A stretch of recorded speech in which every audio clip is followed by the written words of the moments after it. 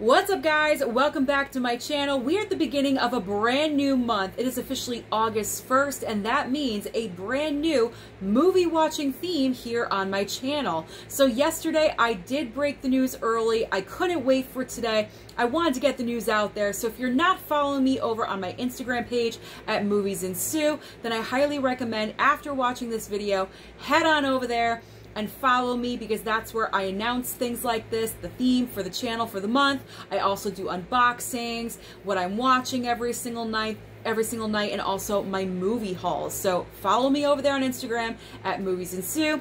And while we're at it, if you're not yet subscribed to my channel and you love physical media and everything to do with movies, then consider hitting that red subscribe down below, as well as that like button, but most importantly, that notification bell so you don't miss anything in the future.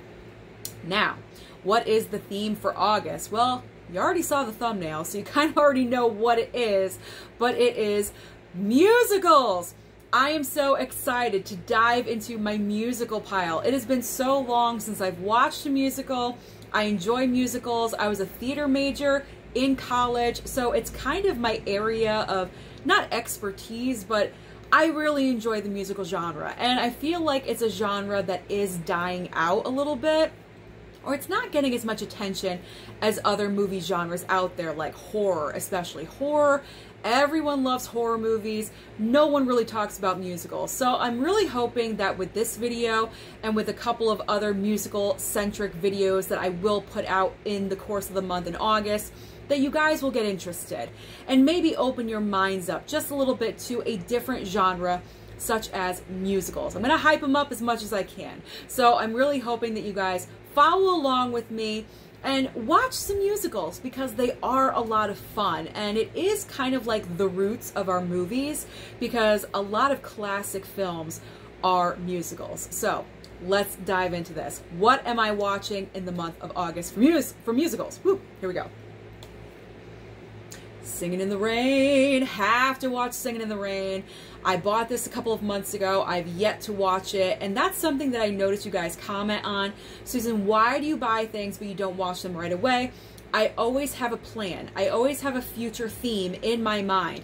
I knew I was going to do musical month, and I wanted to save Singing in the Rain for musical month. So that is the reason why I have not watched it, because I saved it for this time.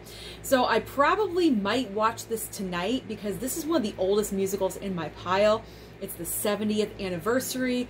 I get to watch it for the very first time on 4K. How awesome is that? So super excited to watch Singing in the Rain for the very first time. I do have a couple of Criterions, believe it or not. I've been going through my Criterions. Really, I've watched like 6 or 7 in the month of July. That's really good for me. So I want to keep the trend continuing, like watching more Criterion. So I have 2 musical Criterions here. Hedwig and the Angry Inch. I love this cover. Absolutely fantastic, and never seen this. And then also a subscriber sent me this one. It is called The Young Girls of Rochfort, and I do remember, I want to say Philip sent this to me, but I'm not sure. I could be wrong. But whoever sent this to me did write in the note that my mom and I would enjoy watching this together. So we got to watch this before Mom and Dad go off on vacation in 10 days. Okay, not that I'm counting or anything. Next up, The Greatest Showman on 4K. I love this musical. The songs are so catchy. This is one of Hugh Jackman's best performances. It's like he was made for this role. Anytime he does a movie in general, or a movie musical, I should say, or if he's on Broadway, he just shines. He is such a performer.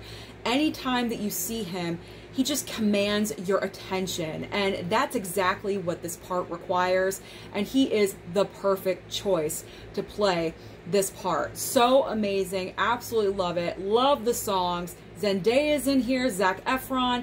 They're amazing as well. So good. I can't wait to revisit that one, and it will be the first time on 4K, so I'm excited. How can I not?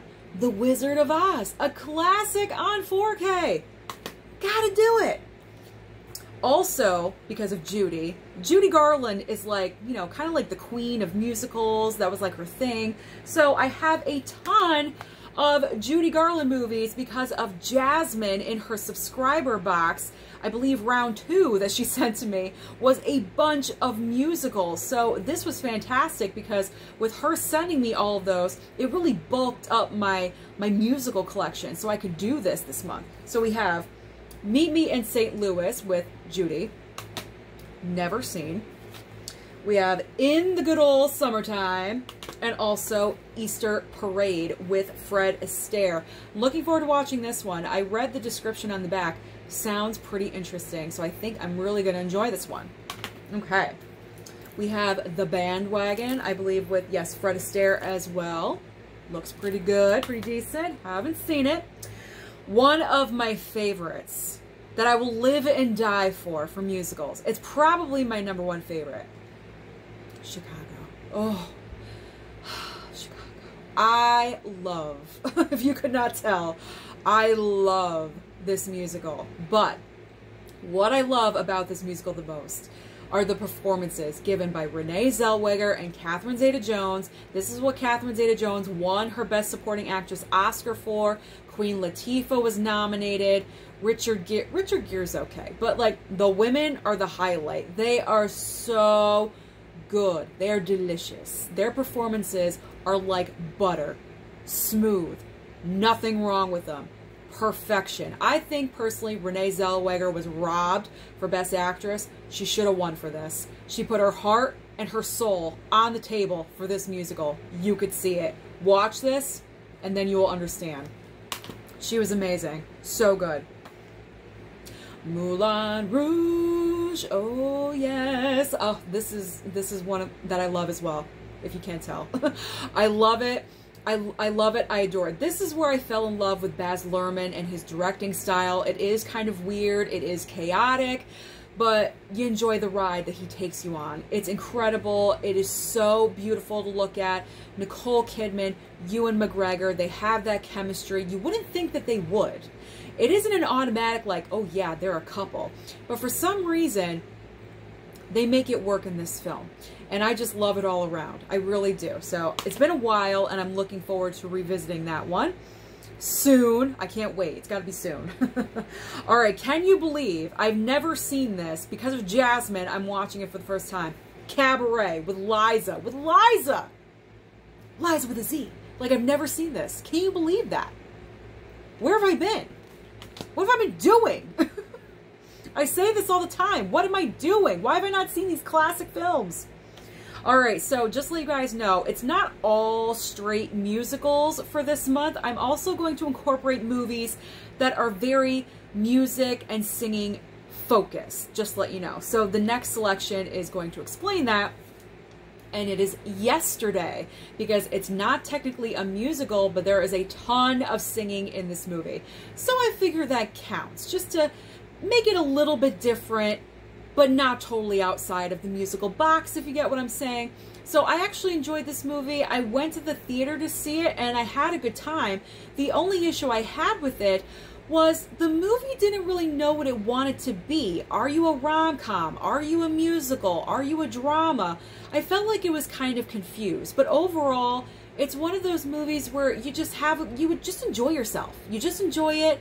You sing along. It's all Beatles music, in case you guys didn't know. It's all Beatles music, so pretty much the majority of us out there know these songs. You could sing along with it. It's a lot of fun. It's been a while since I've watched it, so I figure now would be a great time to incorporate it into my movie watching for this month. Let me move the pile over so it doesn't crash and burn. All right, now we're getting into some steel books. You know I love my steels, so here we go. Tommy, not Tommy Boy, that's not a musical. Tommy the musical. I found this randomly in, I think, the Western section or something like that, over at FYE, not where it was supposed to be, and I've never seen Tommy, and I know it's one of those classic musicals, so I am excited to watch this for the first time, and I love that steelbook. Very nice looking. This is one of my favorites as well. It's tied with Chicago. I cannot decide between the two because I love them for different reasons, and it's the Rocky Horror Picture Show. I live and die for this one as well, mainly because of Tim Curry and his performance. He's absolutely just amazing, incredible. No one else could pull off what he does in this film. Absolutely incredible, amazing. The songs are so catchy. This musical doesn't make any sense. It's like one of the weirdest musicals you're ever gonna see. I'm gonna say that straight out. If you guys have never seen the Rocky Horror Picture Show, just brace yourselves because it's very weird, it's very out there, but the underlying message is very important. And this movie was ahead of its time because it was all about gay pride and gay opportunity. But back then, you couldn't really be vocal about that. So it kind of had to disguise the theme of what they wanted to say with other things, if you get what I'm saying. So they did it in a very creative way, but it's all about being proud of who you are and expressing yourself. And I love that. That's such a great, fantastic message. And to have Tim Curry deliver it in high heels, I will take that any day of the week. Absolutely incredible.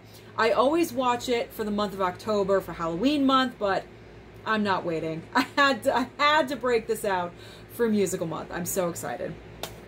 I know I'm excited about a lot of these, but I am because I haven't watched these in a very long time, and I've kind of been waiting for the musical month to hit just right for August, so I'm very, very excited, as you can tell. Okay, next up. I was in this one in high school, and that is Little Shop of Horrors. This is a cute, fun, quick musical you can watch. I think it's 90 minutes long. It doesn't take a lot of time. It's just a lot of fun.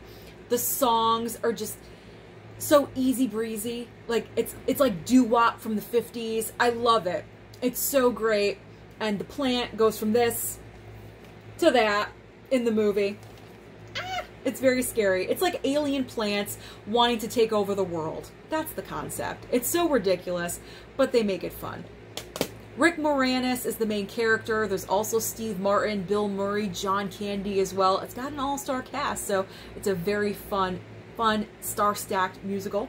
Say that 5 times fast. You cannot have musical month and not have Grease and Grease 2. Let's be honest. Grease is like one of the godfathers of musicals. It's been around for so long. Every high school in every district performs it every single year, mine included. I was in the high school production of Grease when we decided to do it, and it was a lot of fun. It's one of those staples, so gotta have Grease. And I love the pink. Love the pink. And I love the blue. I really enjoy how they kind of made it bookends with Grease 1 and 2. I don't mind Grease 2. I'm probably one of the very few people on the planet. I don't love it, but I like it. It's like enjoyable. And pretty much because of the songs. The songs are catchy. Once you hear them, they stay in your brain for a couple of days or so after you watch it. I don't mind it because the songs are real, they're like peppy. They're nice, they're fun songs. So I enjoy Grease too. Don't love it, but I like it. I like it. Strong like. All right, next up is La La Land. I've only seen this one time before, and when I did watch it, I was underimpressed because I thought this film was overrated. At the time when I watched it and I picked it up, I heard a lot of people talking about it. It's so great. Emma Stone, Ryan Gosling, oh my God, blah, blah, blah, blah, blah. Like, it's so great, all these things. And when I watched it, I was like, okay. I didn't understand the hype all about it. But then this Steelbook came out, and I want to revisit the hype because I want to see if I was being too hard on this musical. So I am going to revisit La La Land yet again because it deserves a second watch. Because you can change your mind upon watching something again. It's happened to me numerous times. West Side Story, Steven Spielberg edition. Now, I was not the biggest fan of the original. I'm probably one of the only people to say that. It was really long. I was kind of bored. I'm hoping with a modern interpretation, I'll stay awake. It'll have my attention, and I will enjoy it more. So there we go. West Side Story. I love the red and the blue of that Steelbook. Okay. Final pile. I told you, I got every single movie that I could for 31 days. Okay, next up, I have the trifecta, and I need to get the fourth movie to make it complete. Every version of A Star is Born. The only one I do not have is the one with Barbra Streisand, which I need to get because that's like, you know, classic A Star is Born. Well, all these are classic. But A Star is Born with Lady Gaga and Bradley Cooper, I've seen numerous times. That one I could save for last because if I don't get to it, it's not a big deal. I'd rather watch something I haven't seen yet. And then we have the original version of Star is Born. And then also with Judy Garland. Never seen this one either. Looking forward. The next one on the list is so tacky and so trashy, but it has Johnny Depp, and that is Crybaby. I actually almost forgot about this when I was pulling the movies out, and I had the list on my phone because I looked up movie musicals, and I forgot about Crybaby. I was like, yes, Crybaby, I have that. I really want Criterion to pick Crybaby to add into the collection because they've been focusing a lot on John Waters lately, and I feel like this one's getting overlooked for some reason. So I really want them to, you know, add in Crybaby to the Criterion collection. Can we make that happen, Criterion, like next year or something? I would love that. It's got Johnny Depp. I mean, come on. It's semi-good because we all know John Waters is tacky as... We all know that. We all know. But I enjoy that one. It's fun. It's campy. It's so campy. If you like campy movies, you'll love Crybaby. Okay, these next two are a shout out to my girl Destiny because she sent me the original Sing movie, so I am going to watch this for the first time this month. I am committed. I will watch it. And then also Sing 2. She didn't send this to me. I picked this one up because I'm a completionist and I'm a psycho and the sickness is real. So I needed the other one. Next up is Oliver. This is from the Columbia Classics Volume 2 box set that I have in my physical media closet. I almost did not remember this one, but I was like, oh, can't forget about Oliver. So this is nice on 4K, as you can see. So that'll be nice to experience for the very first time. We're almost done. We are going to just run right through this because the rest are all from Jasmine. She gifted me such wonderful things. So here we go. Victor Victoria, never seen it. Funny Girl with Barbara. I'm looking forward. I love Babs and I love the pink. We have a couple of Maryland titles, Gentlemen Prefer Blondes, and also Let's Make Love. We have The Unsingable Molly Brown, and finally ending with Thoroughly Modern Millie. All those I have never seen. So those are all the musicals that I plan on watching in the month of August, but let me know down below, what is your favorite musical of all time? And also, what can you recommend to me that you do not see in my pile? Because I'm always wanting to know more about different musicals. Maybe I'm missing some, so comment down below. Don't forget to like and subscribe before you leave, and I'll see you next time.